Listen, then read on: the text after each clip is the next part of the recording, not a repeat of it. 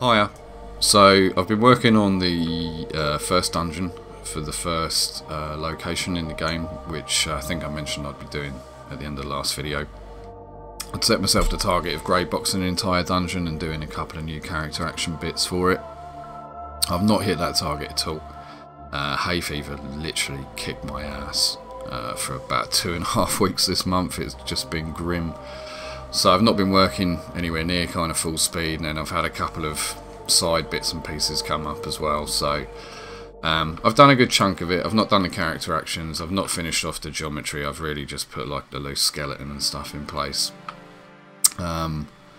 And it's maybe not as big as I thought I was going to do, but I'll come back to that. So what I thought I'd do today is just do a quick kind of playthrough of what I've got and just sort of talk about some stuff rather than going in something specific. So let's pop this up and bring it full screen. So I have doors and stuff now, and like Link's Awakening, you can open them with pots. I've got toggle switches, moving platforms, so these can be hit with the pot or with the fishing rod if I bring it up. So yeah, they just respond to anything the player does basically. I've got different types of moving platforms, so these are just ping pong ones. I've got ones that will do in a loop, I've got ones that are triggered by the player. Different types of doors, so this one would have a lock on it because you've not got the key. Done some conveyor belts. Obviously I need to do all the art and stuff. Now there's a little bug with this as you go on and off, and that's where the camera mode's changing, and I think it's just because it's not got the blend position from the previous mode, so I need to go in and fix that. This will be the first combat arena thing, so these are just placeholder. The real NPCs I'm going to do probably a couple of months from now, and they'll drop in from the sky, so I'm not going to do any NPC logic for this stuff until I've fleshed out the world a little bit more.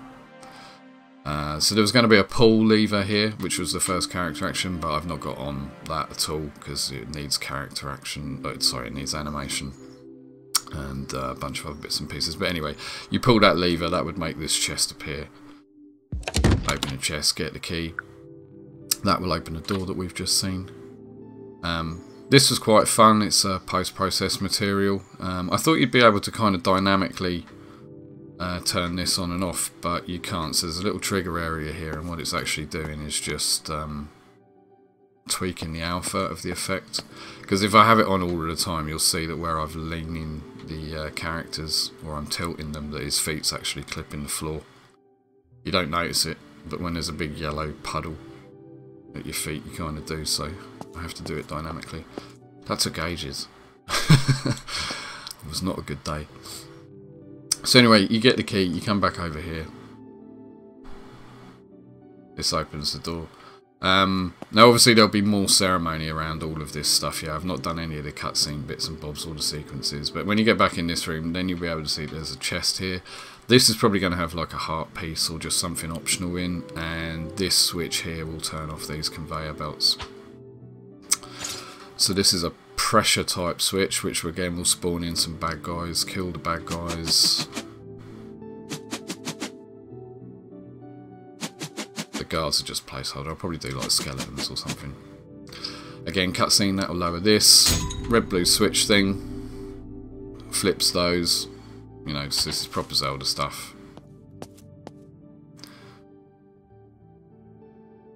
Come back over here, and we can go up here. So I didn't have, so you know, Zelda, you've got the stairs, you can go upstairs and downstairs, and I've not had that until now, so I've done like a little transition doorway.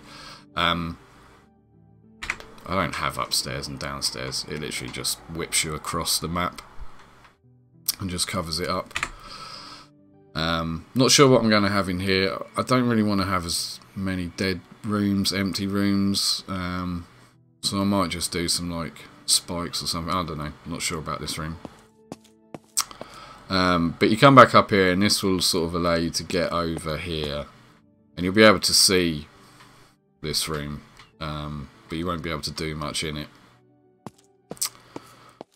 because what you have to do is come back down here. Now this is like player triggered, but it's not very robust at the minute. I need to do a little bit more work. I'll probably actually just lock the player on this, so when they come on it'll play a little animation. They'll just be locked until it gets down the bottom. I'm not sure. Otherwise I need to have like 2 triggers just to make sure it's tracking. So yeah, little maze thing. These will be like rolling logs with spikes, floor spikes. There'll probably be little, I want to have like little shelled NPCs that you can have little combat bits in here. So it's not really a maze, there's only one way you can go, it's totally linear. That gives you a little key. The little key comes up and you'll be able to open the door. That's got a bug because it's not turning blue, which I only noticed this morning. Don't know why that's not doing that.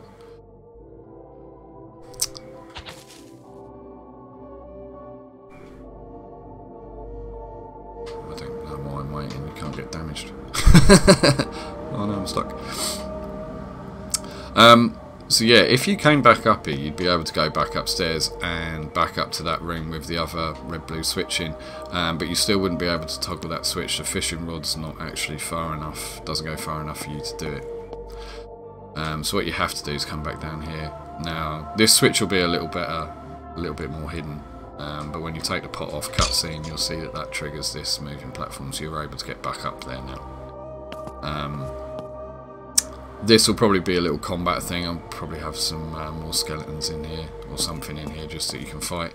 And this will be the pull levers again. So you pull them 1, 2, 3, 4. A couple of them might actually just drop down NPCs so you can fight. But you've got to pull all of them within a time, and then that makes the chest appear.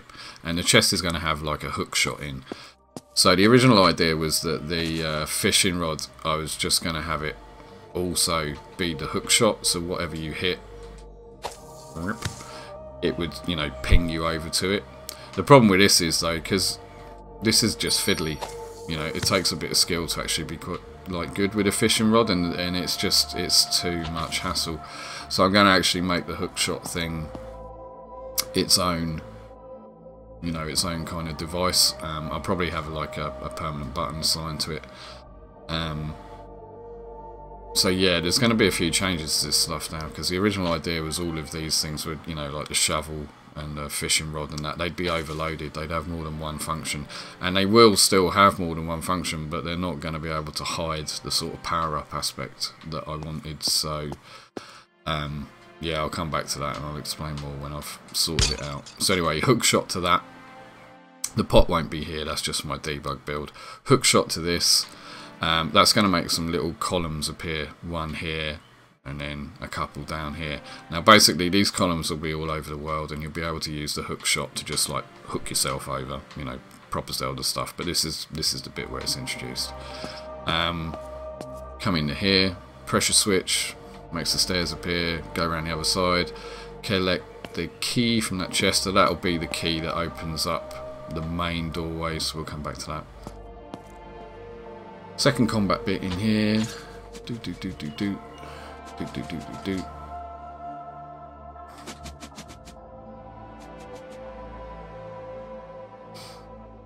And again, pots won't be here. This will be like hookshot the switches. Get on the platform. And yeah, obviously the pillars will have like little rupees or collectibles on, so you can kind of like hook shot, you know, you try and collect them all as you're going across.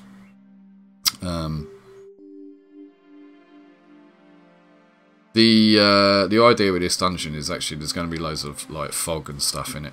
Like there's a few volumetric fog things that have been appearing in Unreal, and Fluid Ninja as well. I want to play with that, so hopefully it should look quite nice. You won't be looking down into the abyss down here, you'll be looking into animated fog. So anyway, there's a couple of toggle switches there which you hook switch, and that will open this door, which takes us back up to here.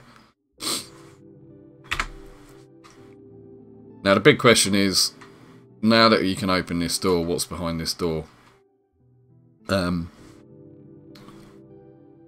I want this dungeon to be quite small.